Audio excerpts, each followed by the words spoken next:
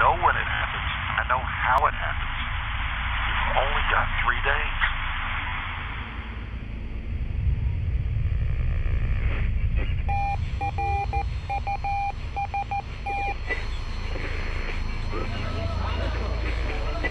Attacked. Still no word on the number of targets, but there's no question that St. Patrick's Day will now mark the largest coordinated terrorist attack in recorded history.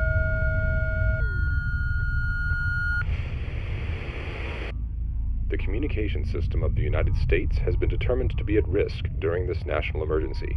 For public safety, all private, non-official communication and entertainment will be temporarily suspended until further notice. To further safeguard the public, martial law has been established until further notice. An 8 p.m.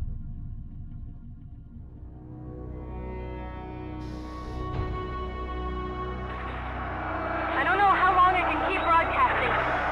The United States leadership has chosen to try to contain panic by shutting down the internet and communication grids. Western leaders around the globe seem to be falling to their knees.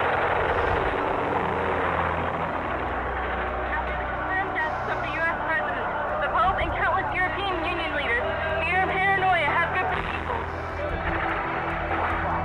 There is still no word on the final number of attacks or who is responsible.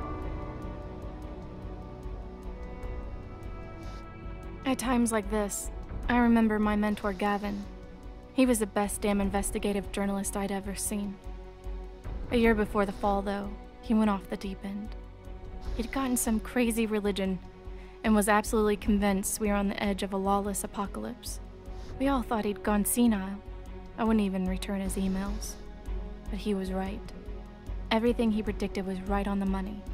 By the time I'd opened my eyes, when I had had my own vision of the future, it was too late.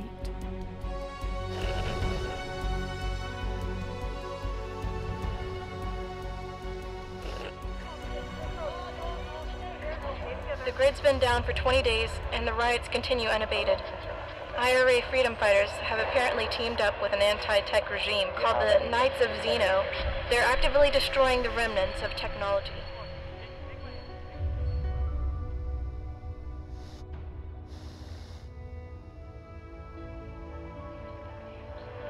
After 43 days, I have finally arrived back in New York City.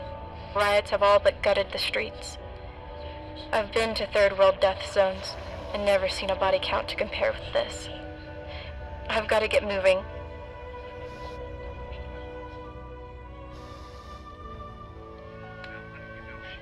Day 88.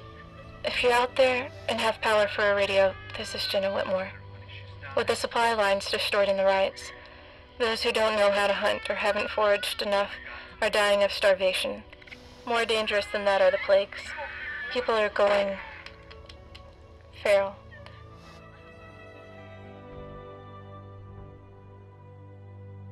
By my reckoning, it's been 419 days since the grid went down. I'm probably the only one who still keeps track, carving the days in the prison of my unlikely survival. When we lost our technology, we lost everything. It's funny. As a kid, my condition prevented me from playing with knives, but flames were the seductive siren that could hurt without tearing. Now the two of them are my only companions as the world we lived in was plunged from a modern marvel to a throwback of the Wild West. Our modern world may be shredded and our population depleted, but we still hold on to the vestiges of the old ways. After the fall, small communes and tiny empires have arisen to offer shelter to those who need it. With so many bandits and diseases to be wary of, the leaders meticulously check travel and identity papers for any evidence that an applicant is a threat. The skills that I learned forging papers for myself are now priceless in a vicious world we live in.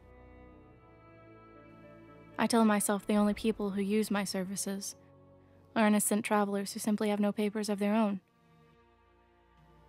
I hope it's true, but I know it's not. Other than the code of the traveler, no law remains anymore. Everyone does as they see fit. Nietzsche believed that modern man is an evolved creature. He never had to watch a paranoid woman strangle her best friend, or see a man leave his infant son to die on a trash heap so he wouldn't be slowed down. If this is man evolved, I wonder what monsters look like.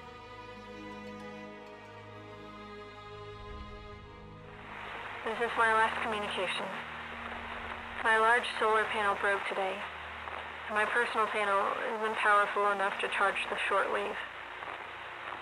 Is this the end? Jenna Whitmore, out.